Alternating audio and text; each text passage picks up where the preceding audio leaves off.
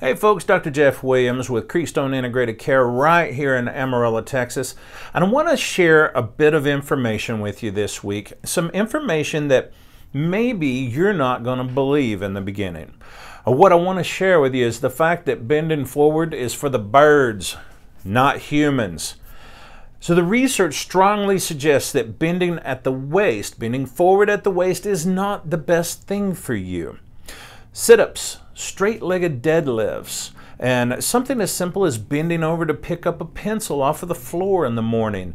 Those things are likely doing you more harm than they're doing you good. To help you understand why myself, as well as back pain experts around the globe, are saying this, well, let me try to set the stage for you just a little bit first.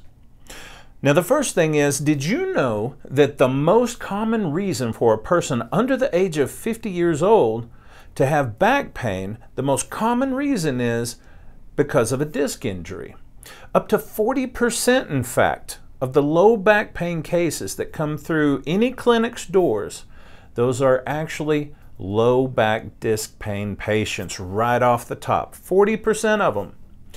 Through the research literature, we know that 40% of back pain cases are disc injuries, and knowing that, well, it makes sense that it would be beneficial to us to also know the most common ways of injuring discs, right? Then maybe we can avoid them. The most common way to injure a disc is by applying load when the back is not properly braced or prepared for the load. Many times people just do things without thinking about them or preparing themselves for the movement or the activity. We can use core bracing techniques and movement biomechanics to help give us an advantage and prevent putting our lower back at disadvantageous positions. We're building your knowledge here a little bit at a time, so stick with me. Next thing is, when a disc actually does get injured, the most likely way it injures is to bulge or herniate toward the back, towards your back. They don't typically bulge or herniate towards the sides or towards your stomach. They almost always bulge or herniate towards the back because that is where the disc is the thinnest. That's simply how we were created. That is the weak point of the disc. So that's how it usually happens with disc injuries. Now consider that the disc is really like a really strong bag of water. If I have a bag of water in front of me and I push on the right side of the bag, well, the left side is going to bulk up, right? If I push on the front side of the bag, well, then the back side bulks up. See what I mean? Now, if discs almost always push through the back side of the disc and the disc is like a bag of water, well, then you can start to understand why bending forward is for the birds. When we bend forward, we pinch or push down the front of the disc and we push all of the force and contents towards the back of the disc, which is, like I said, the weak part of the disc. It's only a matter of time before the disc begins to have signs of failure. It can begin weakening by developing small cracks that allow the contents to weasel through and push further and further toward the outer edge. Eventually, something as simple as bending over to grab a pencil off of the floor can be the straw that broke the camel's back if it's not done correctly. And when we talk about protecting your back from a disc injury, well, the first thing we want to say is that you desperately need to limit trunk flexion activities. Activities basically that bring your knees towards your chest. Those activities are inherently risky if you were not properly trained to do them, or you do them excessively or over and over repetitively and consistently. Next, we got to know, life is about movement, and movement often includes trunk flexion. It's a fact of life. It's something that cannot be completely avoided, and I'm well aware of that. For this reason, it's important to learn to brace for load and to brace yourself for activity. Imagine someone is about to punch you in the stomach and you brace your abdomen to absorb the blow. That kind of bracing is what I'm talking about. You do not want to brace for a boxing match, though, like you would brace to pick up a pencil, right? wouldn't make sense. The amount of abdominal bracing you should do in preparation for an activity, well, that bracing should match the activity. Proper bracing in preparation for loader activity is vital. Now, your lumbar spine, your low back in particular, wants and desires a strong, neutral, stable, stiff posture. If you twist at the low back, you are at a disadvantage. If you bend forward at the waist and apply flexion to your low back, your spine is at a disadvantage. And you must move through life and activity as if you have a fluorescent light bulb taped to your back, and your job is to keep the light bulb from breaking. And I want to thank Dr. Tim Bertelsmann from Chiro Up for that visual. It's perfect.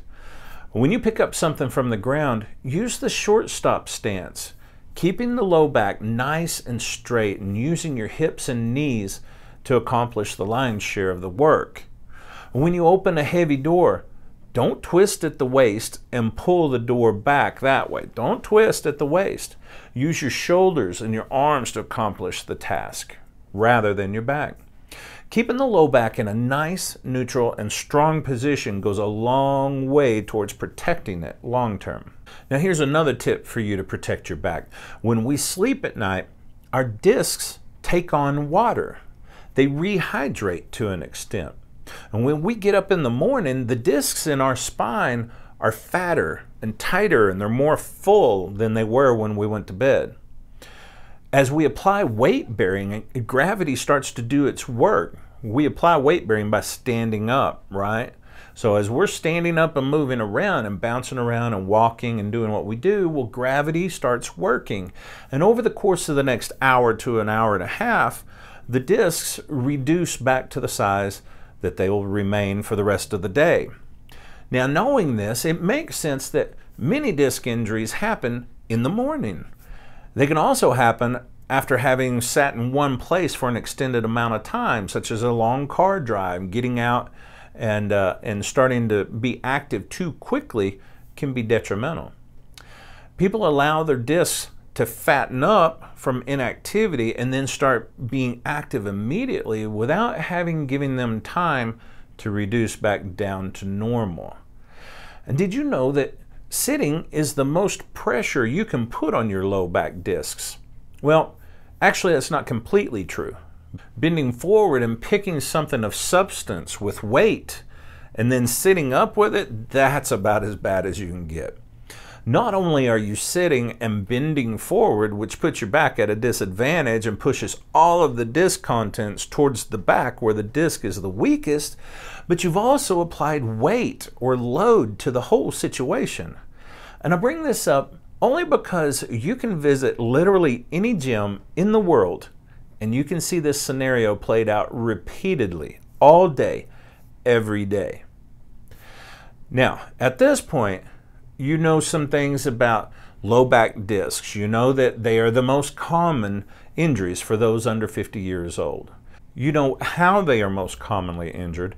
You know the mechanism of the injury, and you know how to give yourself a better chance of avoiding the disc injury in the first place. But what about if injury has already occurred? Well, then what can you do about it? And there's several different paths one can take in treating a lumbar disc herniation. In fact, the most common thing that comes to mind for patients when they hear about having a lumbar disc herniation is that disc bulges and disc herniations require surgery, right? And while that may be true for a select few cases, in the large majority of cases, it's just not true.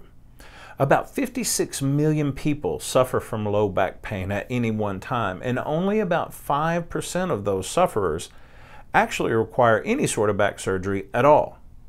If your reflexes, your sensation, and motor functions are even from side to side, well, then it's likely that your case probably doesn't require surgery at all. If you have no alteration in bowel or bladder function and no numbness or tingling in any area underneath or between your legs and thighs, basically anything that would touch a saddle, if there's no numbness or tingling going on there, well then surgery is probably not warranted. These are the most common reasons for surgery. The American College of Physicians came out a few years ago with updated recommendations for treating acute and chronic low back pain. Assuming the complaint isn't an emergency or immediately surgical, well, their recommendations are as follows. Your first-line therapies that are backed by evidence and should be used first are spinal manipulative therapy. You know what that is? That's chiropractic, spinal manipulative therapy. Exercise, massage, acupuncture, low-level laser, also known as cold laser, yoga, tai chi, cognitive behavioral therapy, and heat are some of the first-line therapies. Let's say that doesn't work out. Second-line therapies include NSAIDs, such as Tylenol, aspirin, or ibuprofen. Then, let's say that fails, then you would look more at prescription medication with consultation, because we are becoming more and more aware of what opioids, what dangers come with opioids.